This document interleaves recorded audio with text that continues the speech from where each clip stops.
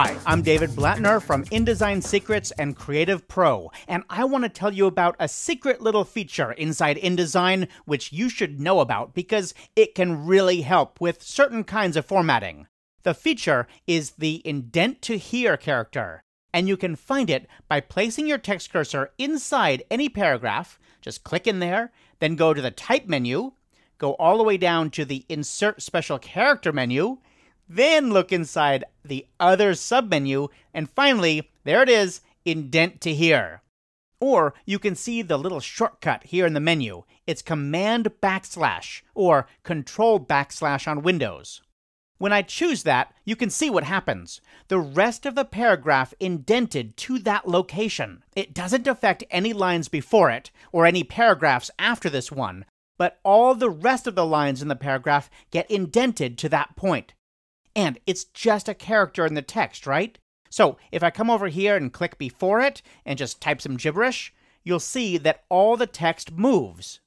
Or if I click right after that character and then press the delete key, you'll see that it disappears. The character is gone and the indent goes with it. So what the heck would you do with this character?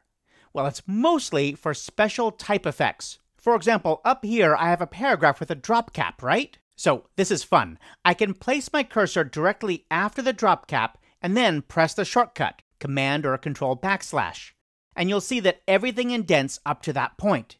If I change the first letter of this to something wider, like an A, you'll see that it updates. It all reflows properly. So that's cool. Now I want to point out that the most common way that people use this is for hanging bullets or numbers. Like down here, I have these paragraphs that have bullets in them. And I often see people clicking in here just after the bullet and then pressing the keyboard shortcut, and it does kind of work. It indents the rest of the paragraph, but it's really clunky because you'd have to apply it to every single bullet item separately. So instead, I want to show you a better method. Let me delete that by pressing the delete key. To make bullets or numbers or that kind of thing hang in the margin, there's a much better trick. So what you do is you select all the paragraphs, then go up to the control panel up here at the top and give it a positive left indent. Let's say 1 pica 6 or 2 centimeters or whatever you want it to be. Then come down here to the first line indent and say -1 pica 6. Make it a negative number. When I hit return or enter, you'll see that now all of these paragraphs are indented properly. That is so much faster and easier. Or, even better, you could get rid of those bullet characters that someone typed and instead use InDesign's built-in auto-bullet feature. Anyway, my point is, the Indent to Here character is really helpful in certain situations. It's a good feature to have in your back pocket. But honestly, it's pretty rare that you actually need to use it. So, that's it for this episode of InDesign Secrets.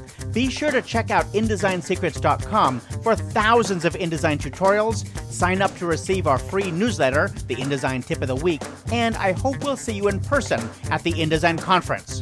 Thanks for learning with us.